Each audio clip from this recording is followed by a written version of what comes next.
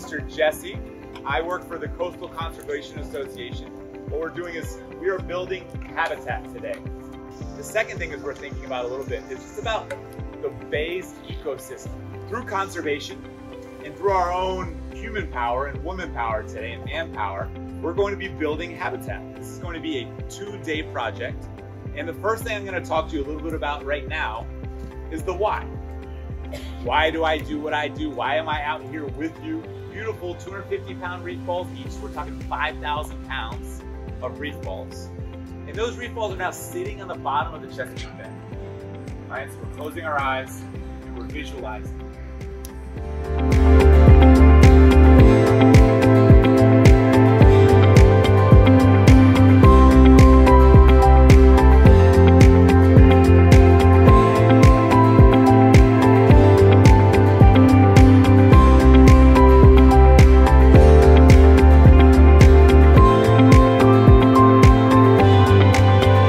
Everyone should have their buoy inflated by now. So this is how you're gonna split up your responsibilities kind of towards the end in this home stretch. 2 people should be shoveling.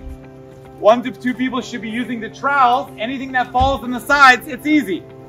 You grab it, and you pop it back in. That's it. That's what a trowel does.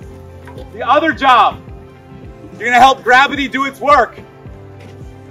With your rubber mallet, as the concrete is being poured in, we're tapping the sides. At this point, I should hear just a lot of tapping like this.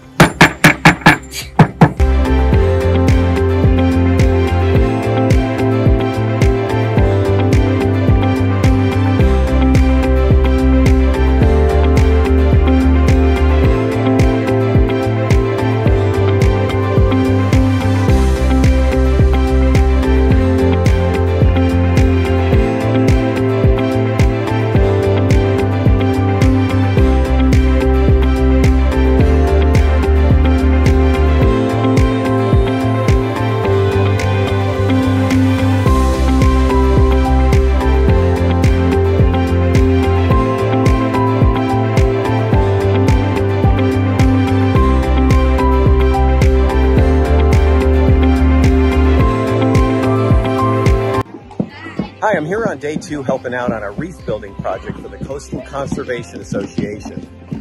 The reef balls that we build are made out of cement, which will be dropped into the Chesapeake Bay and the Potomac River. These reef balls are perfect for oysters to attach to and start building reefs.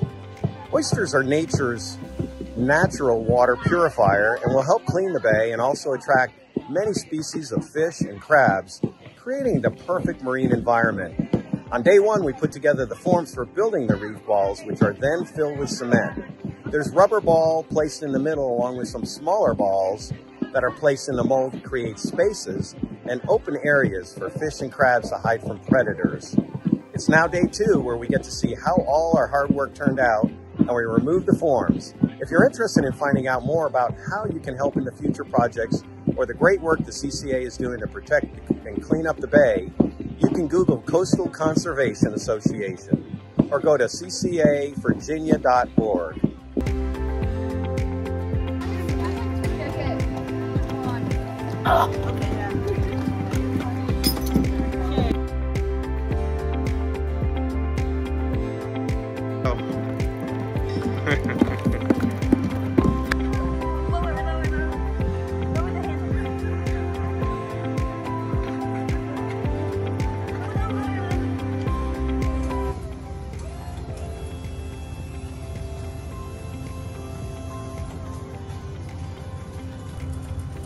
This is what 2 days of working together, creating reef balls looks like. They used 5,000 pounds of cement.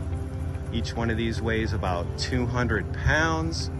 And we made 20 reef balls in the last 2 days, and they're gonna be going out. They'll cure for the next 6 months, and then they'll put them in the water in Chesapeake Bay and some of the surrounding rivers.